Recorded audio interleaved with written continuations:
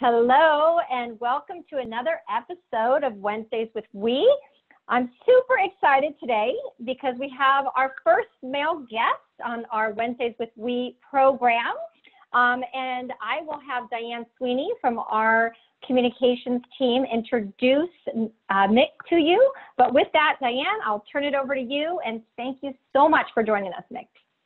Thanks for having us. Thanks, Jackie. So I'm really happy to introduce Mick Mulcuck, who leads our entire America sales organization for the channel within TE. And he's a great colleague, and I love working with him. And sometimes I want to wring his neck, and I think he likes to wring mine too. So welcome to this. Mick is our first male on the show. So no pressure. Yeah, that's right.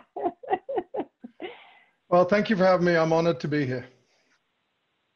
All right. Great. Well, real quick before we get started, Diane, so can you just explain, the position, what it entails, what Mick's doing, but also before we get into that, like this topic today is going to be really interesting because we've talked about so many different things and we had such an interesting conversation, but the title we ended up coming up with is Creating Awareness in Cultural Diversity.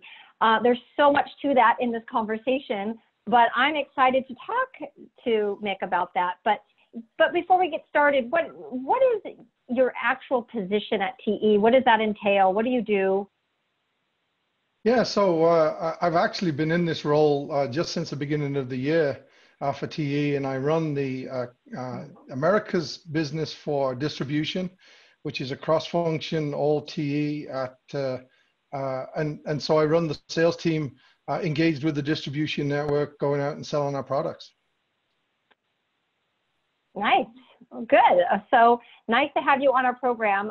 Just to kick things off, I just wanted to say that, first of all, I could listen to you. I love your accent. Nice to have a male on the program and nice to have an accent. So that's really great. And that kicks us into our cultural diversity discussion where we were talking about, Diane has talked very highly of you. And she was mentioning that you would be good to have on the program because you have had a couple different times in your career where you've had some pivot points where maybe traditionally you've had a lot of diverse thinking, but maybe along the way you've realized other people haven't for whatever reason that might be. So anyway, we'll just kick off the discussion and maybe I'll just turn that over to you to tell a couple of things that have happened along the way and what you've learned. Yeah, well, I've had an interesting journey, I think, being born in England and growing up there through my early school years and then coming over to the US to go to college. And then graduating college, I went to work for actually 20 years for a Taiwanese company. And so, just seeing an extremely male-dominated industry in a male-dominated company from a somewhat of a male-dominated culture in Taiwan, a lot of my conversations, a lot of the conversations at work were typically, as you would say, male-dominated. So, and as I've worked through what I saw growing up with a strong mother, extremely intelligent, but in what my wife has pointed out to me now, she's American, as a somewhat male, chauvinist society that she believes I grew up in. I've struggled with where was it that I really made that pivot, and I think it was a couple of things within my career that sort of shaped that. So you had an interesting story that you shared with me about when you were hiring somebody and the fact that it was female. You didn't really think of that, but as you brought her on board, the reactions of your colleagues was a little startling to you, right? Well, it was more during the sort of the interview and hire process, and so I interviewed for a sales executive, an engineer, to work with one of our tier 1 customers and to drive our cable assembly business. And we needed somebody very strong to be able to come in and really penetrate the business. And through the interview process, this candidate, she presented herself as by far the best candidate. but I knew I was hiring into a Taiwanese organization. And actually the business lead for that business in Taiwan questioned me on, should I really be hiring a woman to call on a tier 1 customer to go in and do this? And so, you know, through some back and forth, you know, I pressed for it pretty hard, and we did hire her. And she was probably one of the most successful salespeople, you know, we had, and certainly proved, you know, to a lot of people, I think, that, you know, we shouldn't be holding back or choosing based on anything other than merit to do the job. And you had some feedback that somebody came back to you and said you were right? So at least you got some validation. This particular hiring manager, once he started to look at the numbers and saw the success rate, and I mean, we went from, you know, generally, you know, a low percentage of business on a major tier 1 computer manufacturer to, you know, through one of their generations of server, we were, you know, 98% capture rate. And I've never seen a turnaround like that. So, and she was largely the reason for that. So. Wow. Well, that's really interesting to hear too, though, because I think it kind of demonstrates a little bit one of the issues of why sometimes women don't advance or don't get hired is because you really had to advocate behind the scenes to even hire her. So you wonder how many times that doesn't happen, right?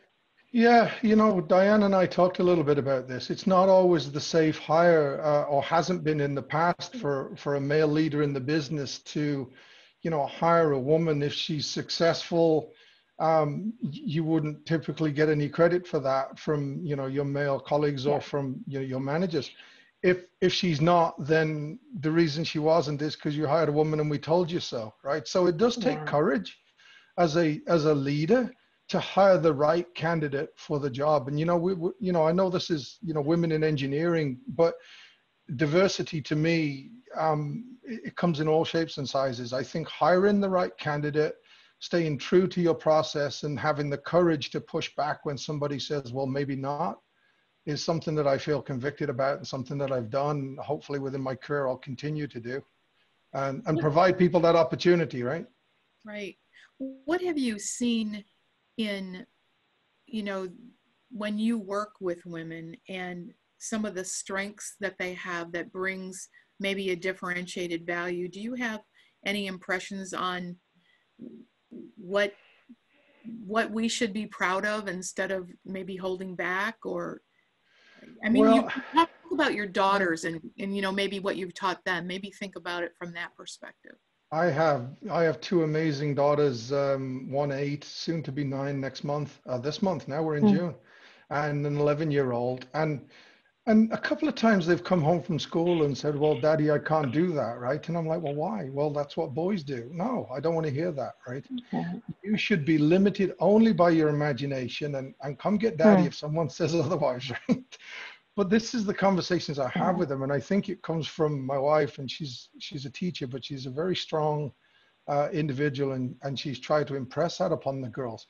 But I still see, even at an early age with them, that they're being defined by, you know, what society thinks they should be. And it scares me, frankly, because I press them the other way. I don't want to say I treat them like boys, but I'm the firm, you know, if they fall down and graze the knee, get up, tough it out, right? I try to teach them because I know society won't give them a break, right? So, you know, it's interesting for me when I look at those two girls and I try to imagine what they'll be when they grow up, and the sky's the limit, and it should be. Well, I tell you, Diane knows this. I was extremely close with my father. He treated me like I was a boy, and my family nickname was Jake. So that's what my dad called me, Jake, my whole life. And so he treated me like you could do anything you want to do. Sky's the limit, and don't ever let anybody tell you can't do something. Because like you, I'm your dad, I'll go kick their butt. You know, and he empowered me. So the one thing that your girls have going for them is you, and that you're teaching them all the right things, and you are empowering them. And I can tell you, they will never forget it. They'll never forget it. Well, and I tell you, just as we're being honest with each other, I can't tell you how many people came to me when I had my second girl and said, well, are you going to keep trying for a boy, right? Do you want? I was like, no, I've got 2. I don't have the energy for 3, right? But they were perfect. They were healthy. Yeah. It didn't matter to me. So. Well, I just want to, we're coming close to our time here, but I want to hear, I've heard about this Thanksgiving story that I know nothing about, but can you tell us the Thanksgiving story? I have to be really careful how I say this in case any of my family, but so, you know, I grew up in England and my wife's from Georgia. Her family lives in Alabama. And this was, you know, in the early years of our relationship before we were married. I was with her family for Thanksgiving and we would always go to her family for Thanksgiving. It was a wonderful time. But I noticed this pattern. It was the second Thanksgiving. I noticed this pattern where the men would all sit and watch, you know, telly. They'd watch football, and the women would all go in the kitchen and make dinner. And then they'd ring the dinner bell, and the men would all storm in the kitchen, grab the plate, go sit down and eat. Right? Yeah. As soon as they were done, they'd get up and go watch football. And so I think it was the second or third, I forget now, Thanksgiving, and I looked at my father-in-law as we were sitting at the table. I looked at my father-in-law and my brother-in-law, and I said, "Hey, why don't we go pick up the kitchen after dinner?" And I would never forget, rest his soul, I'll never forget my father-in-law's face looking at me like I'd stabbed him. Just, you know, but that was part of the, you know, interestingly, that was probably part of the chauvinist culture I grew up in that said women first and men should help, right? And I know that sounds a little bit backward, but it really did shape a little bit of the way I brought my mentality to the US, I suppose. And I think that's a little bit defined the way I feel today, and how I'll continue to fight for the rights of the right candidate, the rights of my employees regardless, and the rights of my two daughters and my wife. That's awesome to hear. I think how that translates into the business world is still when there's typically, say, one of the women in the boardroom of, say, 20 men or so, she's usually the one kind of catering and getting coffee or, you know, trying to get the food together or whatever. It really does translate into the business world because it is a cultural thing.